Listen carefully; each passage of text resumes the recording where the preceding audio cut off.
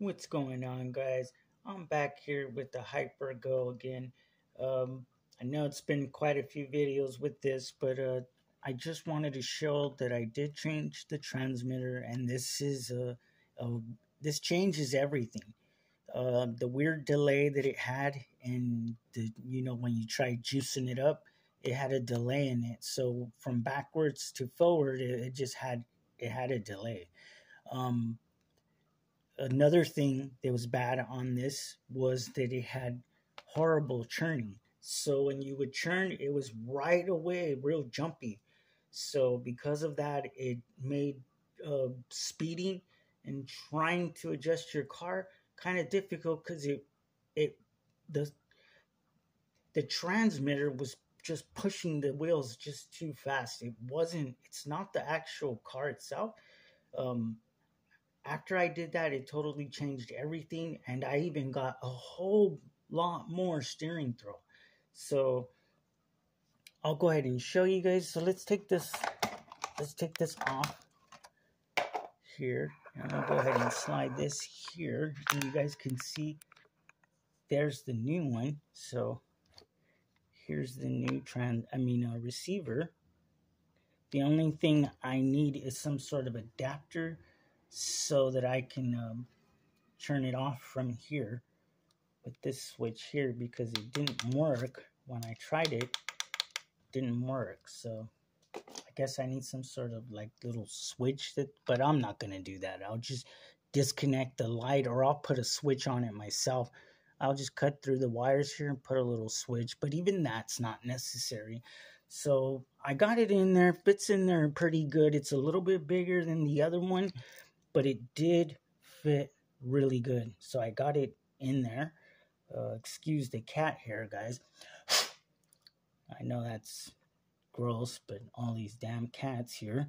So I got it all connected, and I checked it out, and man, was it a huge difference. So I'm going to go ahead and pop this in real quick. Okay. And turn on my transmitter here. And then the car. Okay. And now look at the churning now. So I'm going to turn this way. Yeah, that's that very bright light, guys. I told you that light is just extremely bright. So here it is now. So we'll check out the churning. Before, this is what the churning would do. Like, it was just real fast. And it wasn't very much. It was probably like around this much here. Maybe just a tad more. Like that much. And I have the dual rate around the middle here. See it? But then if I move the dual rate like almost to the end, but then bring it up a little, now look at all the steering throw I have now. So it gives me a whole lot more steering throw, and it's not as jittery. And also, like I said, I lost the lag in it. So it had a lag to it. And that right there was okay. It didn't bother me as much. It really didn't. It didn't bother me that much at all. But the churning radius was just horrible. And it's because, look at this. Wow. Let me fix that. All right. Sorry about that, guys. But before, it had a lag to it. And like I was about to show you, see this? That is literally all the steering I have. That's it. Just that little bit. So that right there just really sucks a lot. And like I said, it had some sort of lag in it, but I guess it's okay, but not for this RC. Not for this one, no. Like maybe some cheap brush card, you can go ahead and use this and get away with it, but nah, not brushless. No, not the brushless power that they put into this. That's like I said, that's a decent ESC, and now I have a better receiver, so it's just better. Overall, it's just better to have this instead of the other one. So you get a lot more nice steering. So the steering's not all rough anymore. It's not like just super rough. It's perfect now. And you get a lot more steering throw. Like I said, you get a lot more. And there's no more weird lag in it. So let me go ahead and pick this up. And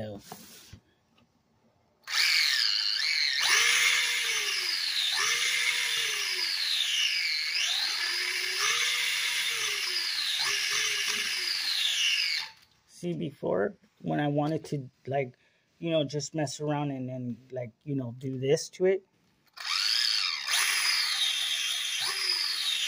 you couldn't really do that because of the lag.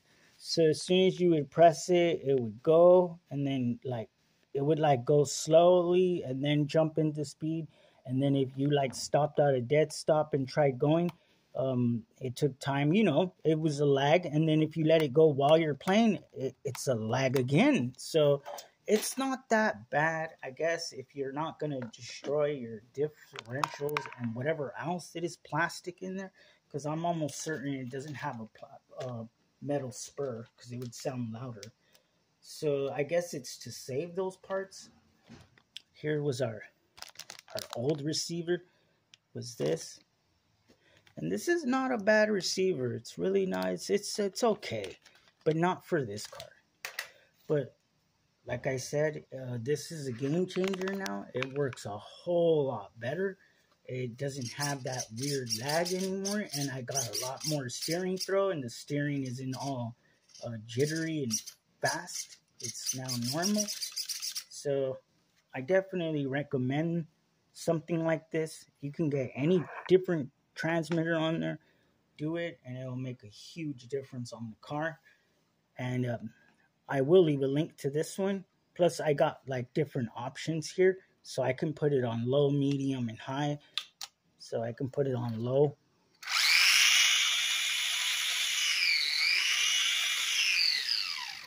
And then medium, you get it, So that way kids can have fun too, So it's really a nice transmitter, really good. Feels a whole lot better and balanced. The head feels a little heavy, and the batteries make it feel even more heavy. So it feels quality. Feels like a quality transmitter. But like I was saying, this changes it a lot. So if you're tired of the weird lag on this and also the horrible steering throw, then you need to change your transmitter, and that will make this car just that much better, So it's really, really good now. I'm not going to waste any more time, guys, but there it is. It's in there. Fits in there pretty good, and it works great. So that's pretty much the end of this one, guys. I will be back. Like I said, I have other things coming here. I wanted to open up another RC, and like I told you guys before, I have a drone too. And didn't really tell you that, but this here tells you how much juice you have in your battery here. So the green and this one, this color here, I guess it has red, orange, and something else, but it's supposed to tell you when your batteries are getting low in the transmitter. So that's pretty good too.